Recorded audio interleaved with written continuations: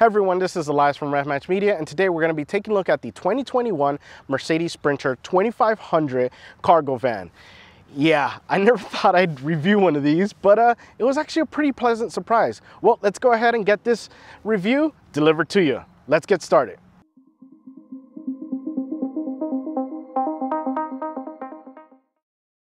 We get started in the front, and yeah, I'm actually imagining this color. Yeah, it's called the brilliant blue color. It's nice. There's some other options as well, which are really nice as well, but I like this blue, as you can tell. But yeah, we have this front end. Headlights, don't expect anything, you know, really exciting. They're just light bulbs, you know, conventional bulbs. You're not gonna get any HIDs, you're not gonna get LEDs. They're just, get the road illuminated, that's it. And they work fine. And then we have this massive front end, which is in plastic, unpainted, which is fine. Obviously, with this being a work truck, you don't want things to hit it, and then you're having to repair like you would, you know, paint or anything like that. But yeah, it's a big front end. We do have the front-facing camera, which is part of the whole 360-degree view system that this has, and it's incredible. It's so easy to park this thing because of that camera system, and inside that screen is really nice. All the different views you have, it's been a breeze to get this big guy parked wherever you need it to go. And as you can tell, this thing is really tall, and that's because this has the tall roof option, so it's even taller. So I am going to cheat because there is a lot of numbers to this thing. So this specific model is going to be 107 inches tall, because again, it has the tall roof option. But yeah, it's not too bad. It's just a big van. Oh, this windshield I love because it is massive. You have so much visibility in this van. It's incredible. Well, let's go ahead and see what we have under this hood. You get under the hood and you have the 3.0 liter V6 turbo diesel. It is cranking out 188 horsepower and 325 pound-feet of torque. It is connected to the 7-speed auto and then going to the rear wheels. Now, a couple of things with this. So there are some different configurations for the Sprinter. You do have a 4-cylinder option, you do have a 6-cylinder gas option, and you also have this V6 turbo diesel. And you also have the rear wheel power as well as the 4x4 option for this as well. And so 4x4, you do require the turbo diesel. This has been smooth. It's been smooth. You do hear the turbo spool a little bit. You take a look at this and it actually doesn't look as cramped as I thought it would be. The engine does sit kind of low, which may attribute to how much of a smooth ride this has. You know, the weight is kind of low. You see the top mounted turbo. I saw, you know, we have the DEF fill here. We have the coolant here. We have brake fluid there. We have computer ECU there, oil here. So yeah, so if you're looking at this for a fleet vehicle, it looks like your basic maintenance stuff is easy to get to. I think I see the oil filter right on top of there too. So it's nice.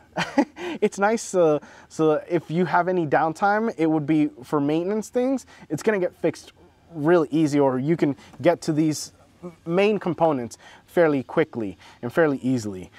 Yeah, and air filter obviously up top there as well. But yeah, the transmission has been smooth. The power delivery has been nice, you know, down below power with the diesel, and then a little bit higher when that turbo kicks in. So it's been a nice smooth power delivery.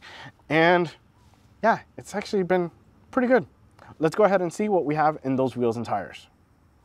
We get down to the wheel and tire package, and we have the 16-inch steel wheel, and it is wrapped in the 245/75 Michelin tire. Now, this setup has been really smooth. It's not noisy at all. It's, you know, absorbs the bumps.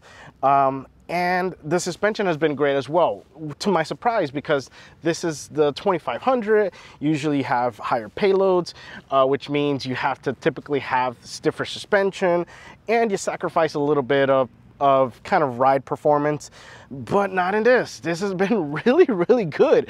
I've driven comfort cars or luxury cars that haven't driven as good as this or have felt as smooth as this.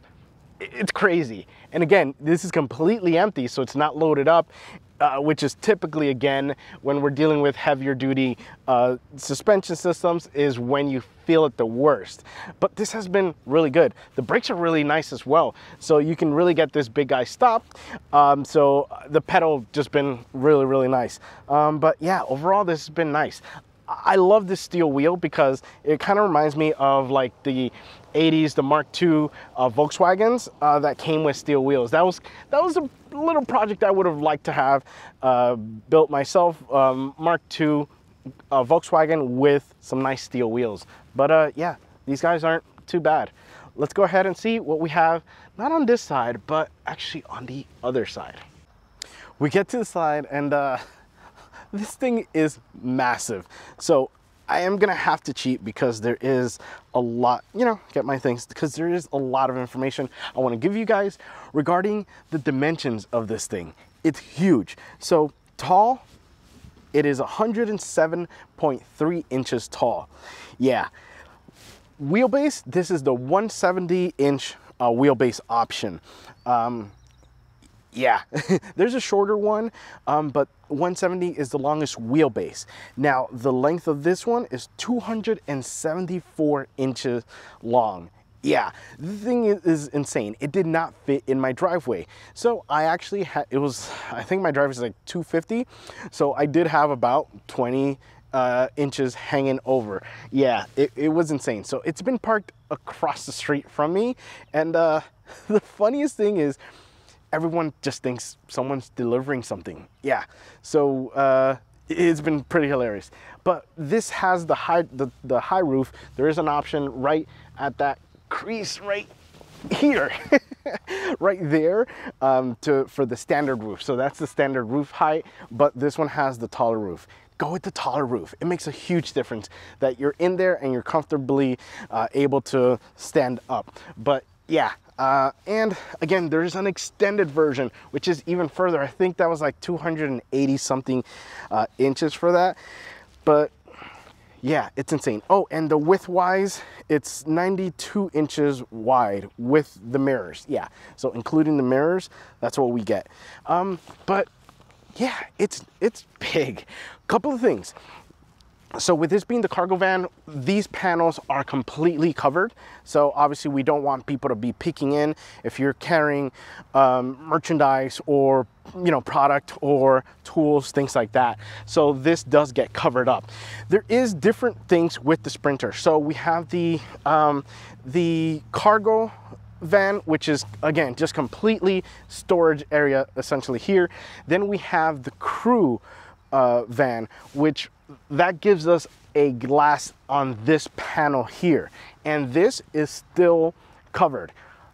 My favorite, because you still get a couple of people here, so you do get a bench back here, which I'll show you where, but you do have the privacy for your cargo back here. Then you have the passenger van.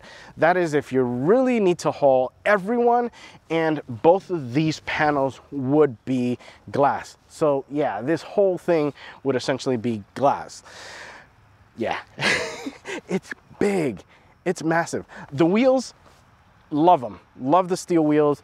They're good size. You can get different suspensions for this. You can go a little bit taller with bigger wheels and tires as well for the 4x4, I believe, model. But yeah, it's nice.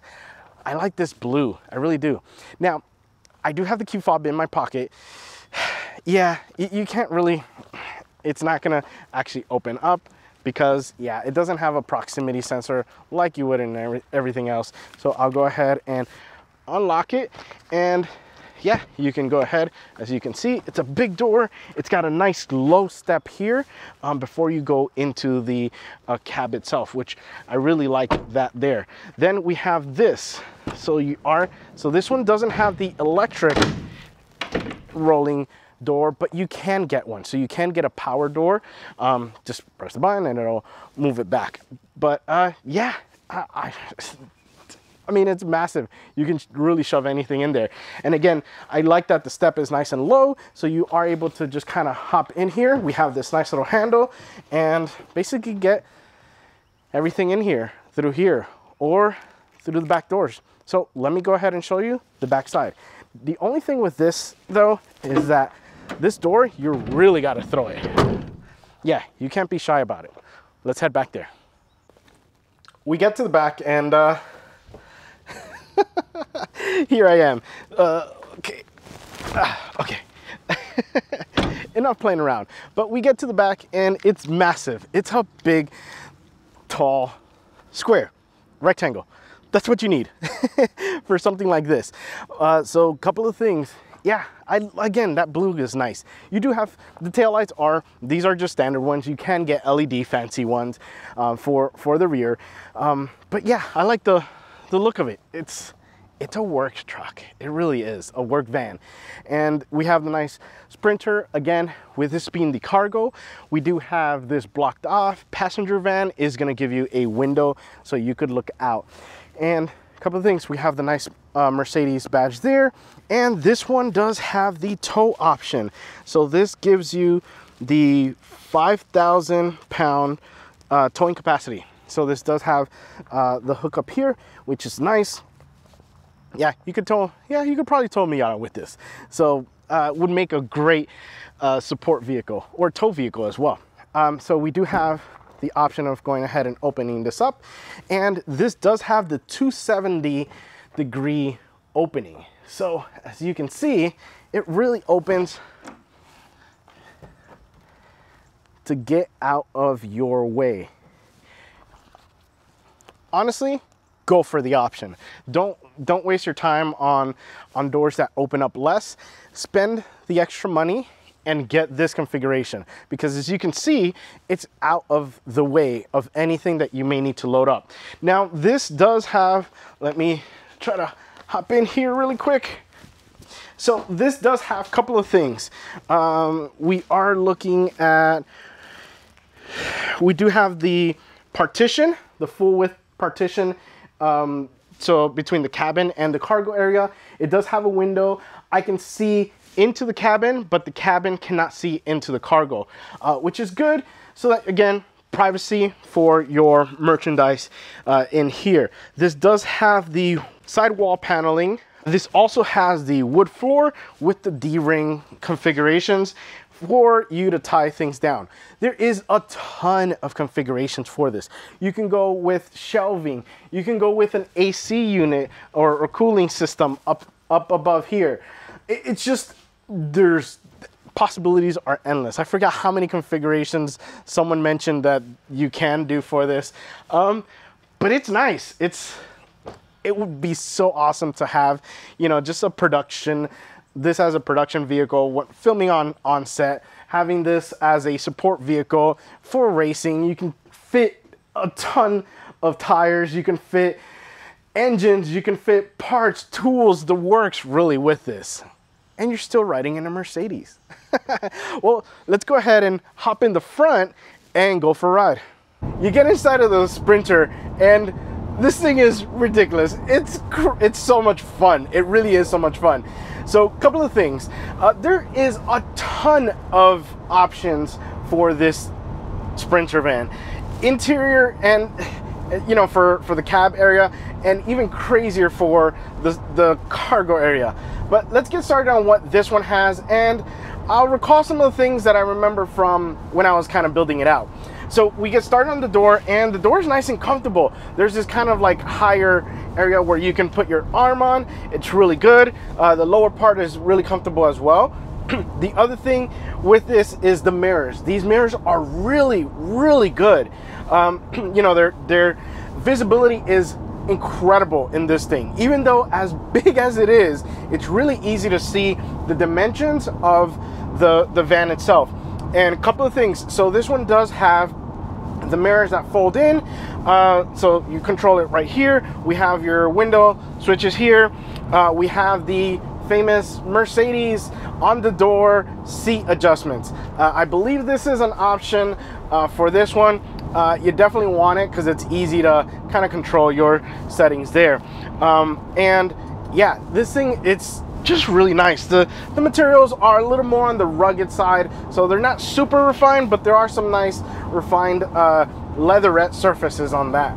Speaking about leatherette, the seats. So these things are really comfortable. I have really liked the seating position, the material. So this is the leatherette option, and it's just been really, really good. We have nice little armrest that we can kind of ratchet to a position that we want, and it's good. Like I said, this is comfortable. I could drive this for days, really. Like, that's how comfortable it is to be in this.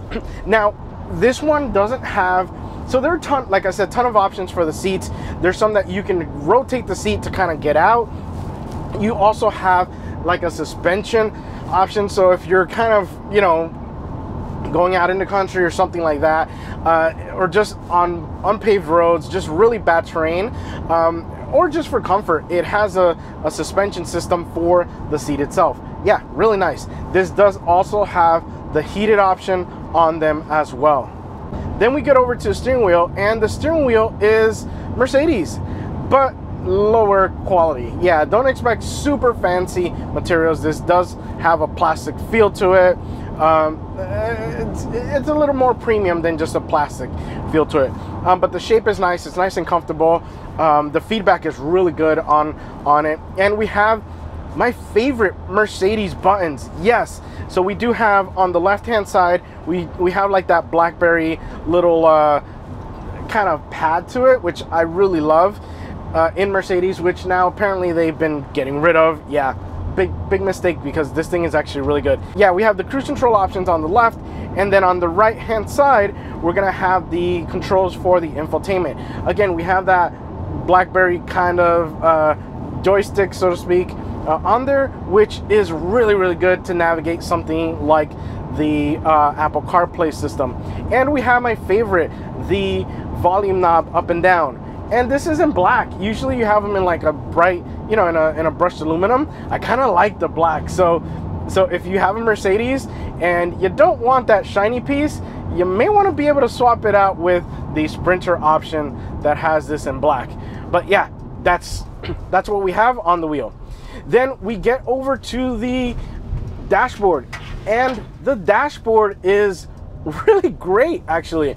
So the dashboard has 1, 2, 3, 4 cup holders up here, and we have our USB-C connection right in there. That's where my phone is. It's stored in there. There also is an option to buy to option this out with a cover, so that gets covered there. There is an opening for a 12-volt adapter there, but it's currently, I guess this one wasn't optioned out with it, so it's just a plate there, which what looks like a regular outlet as well. So I would definitely say get that, because you only have 2 USB ports up there, and if you're running something like a GPS or a proprietary you know, device for your company or whatever the case is, a tablet or something of the sort, and you want to have more power, then definitely you're going to want to have that 12 volt there to help out with powering that system. But yeah, that's really nice. Four water bottles, as 4 cup holders. As you can see, I have my water bottle there. Then we come to the infotainment system, and we have the MBUX. Yes, we have Mercedes user system, which, oh, cancel. So we can't say, yeah, we can't say the magic M word because it has the voice control. It's not, I don't like it. I haven't had any luck with it, but it's there. And this is the 7-inch option. There is a 10-inch option, which you can see is significantly bigger. Go with that. Go with that, because it's definitely going to give you the better option for a wider screen, have more things visible. But yeah, this thing has been really nice. Again, very similar to what we've had in other Mercedes. Oh, there it goes. Okay, it didn't catch it. But yeah, we even have like the engine power, the horsepower, the torque, like all those settings. It's It's hilarious. It's awesome. I love this. But then we also have, you know, just kind of the same user interface that we did in the other M cars. We'll call them like that. But yeah, we have that, and a little bit lower we have some quick buttons. We have for the camera system, we have, which is really good. This camera system is incredible. It's super clear. It makes things easy to you know, access. It would make the button, makes it easy to access, makes everything easy to park, make sure that I can visually see what the dimensions are of the van. So I really love this. And again, this smaller screen is nice. The bigger one would be perfect for this. We have this volume knob here, or switch, which is really nice touch. And again, we just have some other things there. We have a couple of cubbies for devices in here that you can put.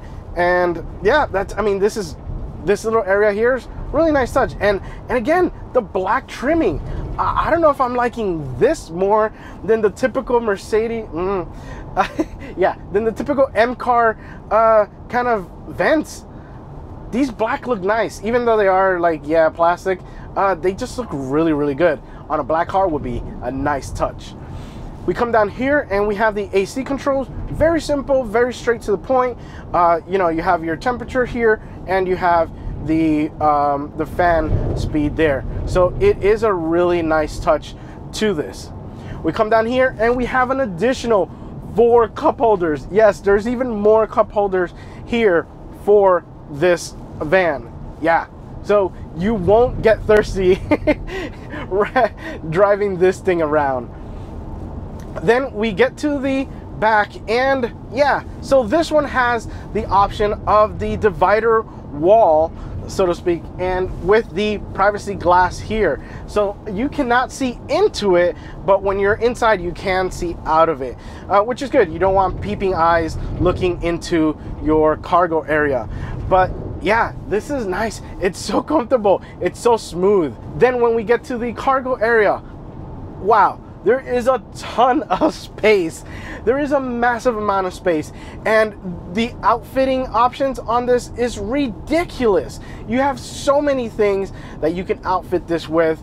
Again, just some of the things we mentioned: the floor with the hooks, the panels on the walls. You know, this one has. Then you have the option for the shelving. You have the option for the cooling, the AC units that you can install up top. It's just ridiculous. So any business you have, or any type of cargo you're wanting to kind of haul or deliver, this, you can outfit this to support that. It's crazy. It's so awesome. Yeah, it's pretty awesome. Now let's talk performance. We're dealing with the 3.0 liter V6 turbo diesel engine. It is cranking out 188 horsepower and 325 pound-feet of torque. It is connected to the auto and then to the rear wheels. Now with this, you do have the option for a 4x4 model. That's probably my ideal setup. I'd probably want to have that 4x4 option. Just because it's kind of cool. As far as engines, we do have a 4-cylinder gas, we have a 6-cylinder gas, and we have a 6-cylinder turbo diesel like this one. Now, as far as me having this for the week, it's been interesting. It's been interesting. I've been picking up my kiddo in it and from school, and he loves it. Literally, he asked me, "Dad, how much does this cost a month to buy?" And I told him, it's about $1,000, you know, if you go 60 months. So it's about a $60,000 vehicle. The way that this one is equipped, it can go higher, it can go lower. But he goes, "Oh, okay." And I said, "Why?" He goes, "Because this is kind of cool." The funny thing is, I didn't think he was gonna like it. I really did not think he was gonna like this, but he loved it. And it's really a different vehicle from our usual to review. I was a little skeptical, but at first I was like, why do I have this to review? But now I know why. It's just really nice. It's a really nice work vehicle to have. If I were to kind of be stuck in one of these, you know, to go on road trips, do some work in it, I'd be happy. I'd be happy compared to others, obviously. Still, it's work, but yeah, you know. But yeah, it's pretty nice. But that turbo power, yeah, it's pretty good. It kind of gets up there. Let's see if we can switch over to the Mercedes. Oh, don't switch, turn on. Okay. The ridiculous thing though with this is the turning radius is really, really good. I've been able to get this in the tightest of spots. The turning radius is ridiculous. I don't know how they're able to get this big truck to turn the way that it does. But yeah, it really does. It's a pretty nice truck. It really is. So let's see if we can, from a stop.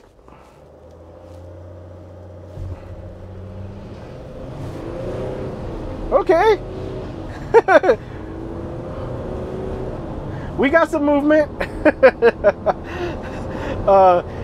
Yeah, it wasn't too bad. The brakes are really good. I do like the feel of the brakes that this has. The pedal feels spectacular. It really does. But yeah, this has been ridiculously exciting and fun, and it's been a hell of a week. What's crazy too is there's just so much space. Like you could literally stand up and not have to hunch down. It's those little things with this having the, you know, really tall roof. It's just the little things that are going to make a difference from an everyday use of a vehicle like this for work. It really is. Now, what would I do with something like this? Honestly, I would probably go with I believe it's the crew van. So there's three major things with the Sprinter. There's the cargo, which is straight up just work, you know, these 2 seats, and we have the storage area in the back. Then we have the cargo, or the crew, sorry, the crew trim, which is these 2 seats and this is opened with a bench behind. So it'll seat 5 people, and then the rest is storage. I like that because it's literally the middle of the road one, because then the other one is the passenger van, which holds 12 people, and I don't need to haul around 12 people. But if you do, it's an option. And again, I personally don't need to haul 12 people, so I would essentially be taking the back seats out, and then I have to store them somewhere. Just, yeah, middle of the road crew van is my way of going. Turbo diesel, because this engine, apparently it's indestructible. And then you also have the 4x4 option, and you can raise it. It has stiffer suspension options, you know, for that off-road just adventure that you may want to have. But I think that's how I would definitely fit this out. Well guys, I hope you've enjoyed my review of the Mercedes-Benz Sprinter van. Yeah, I still can't believe I'm reviewing this. Remember, find the right gear. See ya.